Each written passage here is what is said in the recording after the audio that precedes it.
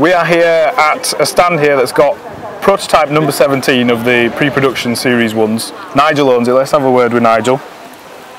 So, Nigel, do you want to tell us a little bit about your very one-off rare vehicle? Yes, well, it's a 1948 pre-production prototype, number 17, one of 48 built. I've had it for a long time, since 1974.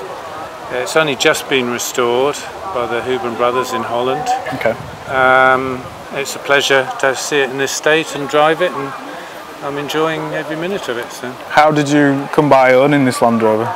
Well, in the 70s I used to do a lot of off-roading, trialling with a Series 180, and if I saw one derelict somewhere I would buy it and probably use it for parts. Yeah. And this one was behind a garage which was going to be sold for development, and so I asked the owner to sell it, and he did, and I just dragged it home and I couldn't get it to start, so somebody helped me try and get it running, and while we were looking around it we realised it was That's when you realised it different. Yeah. Well, actually I should have known initially, because when the guy wrote the receipt out, when I paid him, there was no number plate on it, so he just put the chassis number down as on the receipt. Okay. And it was just L17, and I remember saying to him, well, there must be a few more figures than that, and he said no, so I just paid him and that was it. And wow. So you basically chanced on this, almost. Well, it was just luck, yeah. And I didn't know what it was, and but once I knew what it was, then I realised at some point it needed to be restored properly. So I collected parts, believe it or not, for over 30 years, and anyway, eventually got to the stage where I thought it was time to do it, and so luckily the Gribbins agreed to do it for me. Wow. It's really turned out very well, hasn't it? They are meticulous, and I didn't doubt that it would end up like this if they were doing it, so very pleased. What are some of the differences between a pre-production and production series? How long have you got? Some of the main ones. Main one really is a galvanised chassis. Okay. Bumper is welded on rather than bolted on. If you start looking inside, door handles are the lift-up latch type door handles. Seat backs were just common to the prototypes in the early vehicles.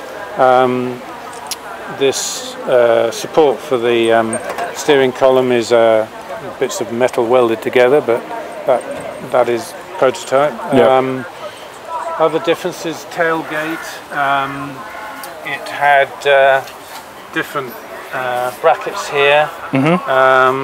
The body itself is slightly different, although it looks the same as the production 80. There are differences where it's bolted to the chassis. Engine and gearbox, all the components, castings had an X number which denoted experimental. If you're lucky enough to have all those original components, if they've got all the right numbers on, that's a bonus. So a lot of these vehicles, no two really are alike, because they were trying different things. They were refining the design. And that's what made it even more difficult to restore, because you didn't know what was original and what should be there and what wasn't there.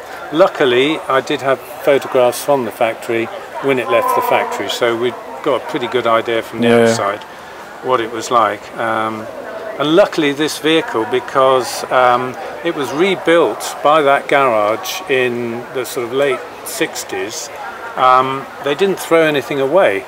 You know, if the engine wasn't working, normally they would just plonk another engine in while they rebuilt the original engine. That's fortunate. So I'm very lucky that all the original mechanical components were there, and the bodywork, because they didn't throw anything away.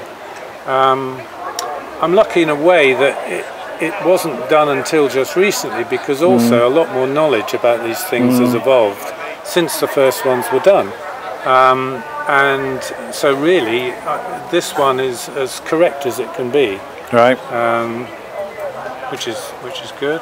You've done a fantastic job with it. Well, I like you say, they have, and I'm you know, I a difficult process, like you say, with a pre-production model, because everything's changing all the time. So but I've always been interested. I've been driving Land Rovers since I was 8, and lucky to chance on this one, but I enjoy it. So brilliant.